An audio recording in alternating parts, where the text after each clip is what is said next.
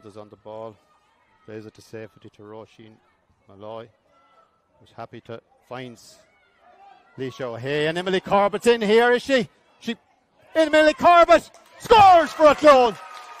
What a goal. Great finish by Emily Corbett. This game really nothing of significance had happened until Fiona Owens played a long ball forward and Leisha O'Hay played one over the top and Emily Corbett gets on the end of it.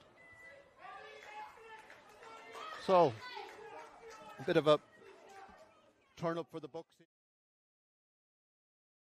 On Emily Corbett lobs one over the keeper.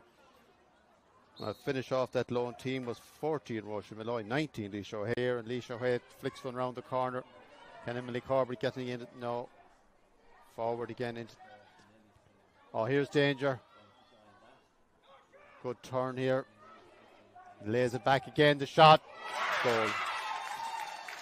Good move there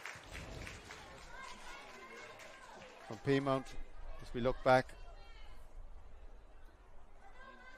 Good bit of played the ball, held on to it. Bit of hole there in that lone defence. Trying to see who scored. A good shot.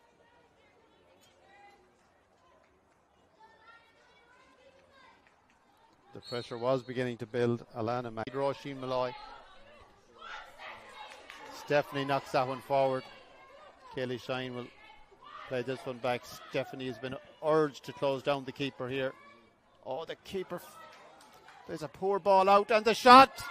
Oh, disaster for Athlone. Absolute disaster.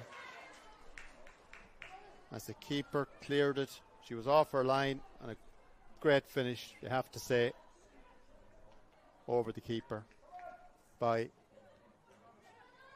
who got that one? Anya Gorman.